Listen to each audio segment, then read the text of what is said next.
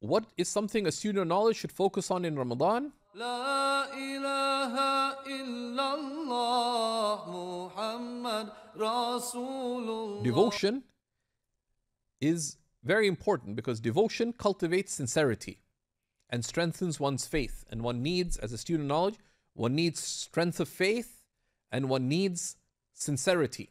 So the student of knowledge should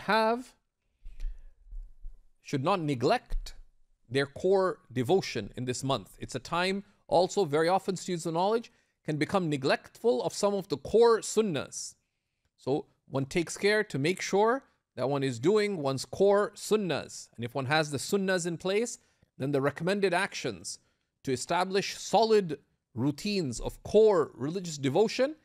And the student of knowledge should be the first of people who does what the religious do, but with both outward excellence and inward sincerity.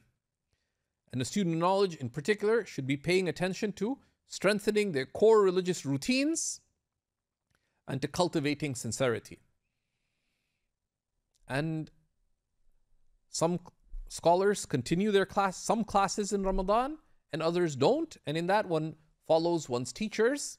But Ramadan is also an opportunity to review some of one's knowledge.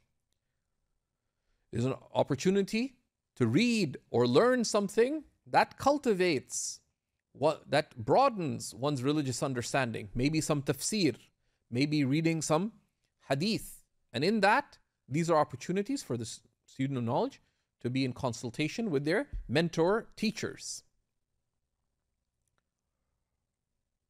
Walhamdulillahi Rabbil Alameen. La ilaha illallah Muhammad Rasulullah.